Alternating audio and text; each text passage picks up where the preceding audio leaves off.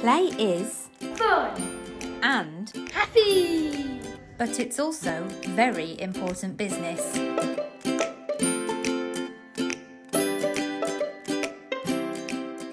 Within the Trust we have a team of play and youth workers that are dedicated to provide play and recreation and specialist play across the Trust.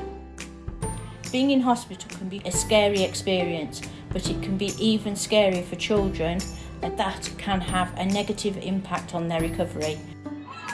Play and recreation not only enables them to share their worries and express how they feel, it gives them an opportunity to have some normality within a frightening environment.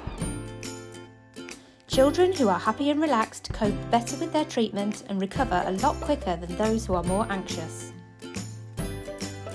Play and recreation enables our children to be kids first and patients second.